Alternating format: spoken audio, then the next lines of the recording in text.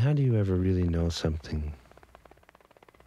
By coming and spending 6 weeks in Kamchatka, do I know really anything about it?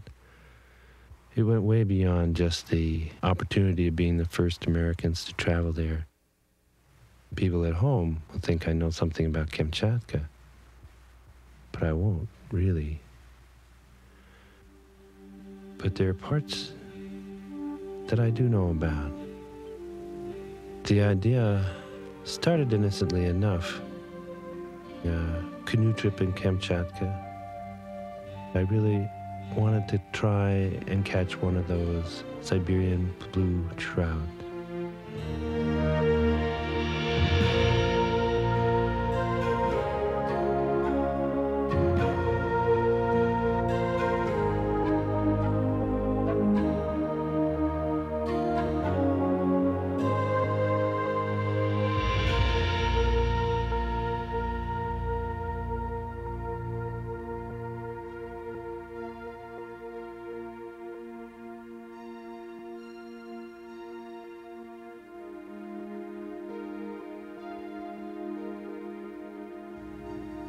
I climbed a hill to look at an old abandoned radar station in Nome before I flew from there to Providencia. It was part of a chain of defense listening stations called the DEW line, and our early warning system of a Russian attack. It's abandoned now. The huge receptors are there. Their presence looms over the top of the mountain, pointed at the Soviet Union, pointed at Kamchatka. What was it looking for? What could it really see?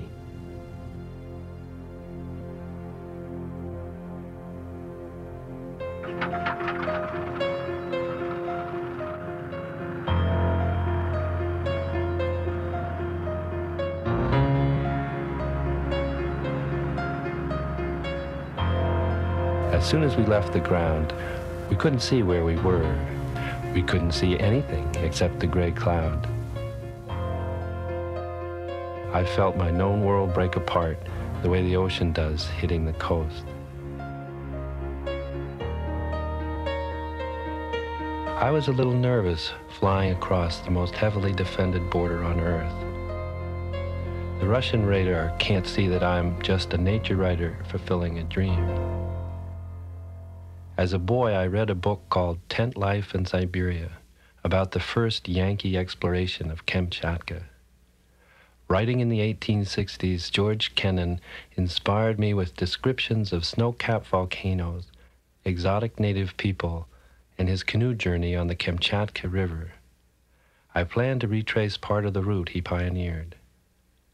But first, we had to get to Kamchatka. We were crossing the Bering Straits to Providencia, a small northern outpost similar to Nome. From there, we planned to use a Russian plane to fly south and west along the Siberian coast.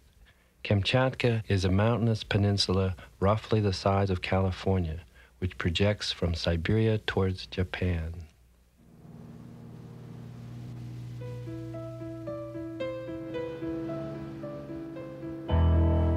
As we came to the coast, I got my first glimpse of this foreign land. It was definitely there, and it was definitely Siberia.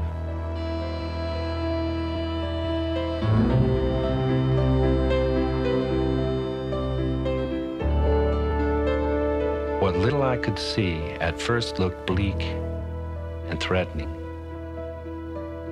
Behind the very stiff and very formal and very military guards was Vasily, who was jumping around up and down, so ecstatic that there he was, here we were. That made me feel I wasn't coming to a foreign place. I was coming to meet a friend.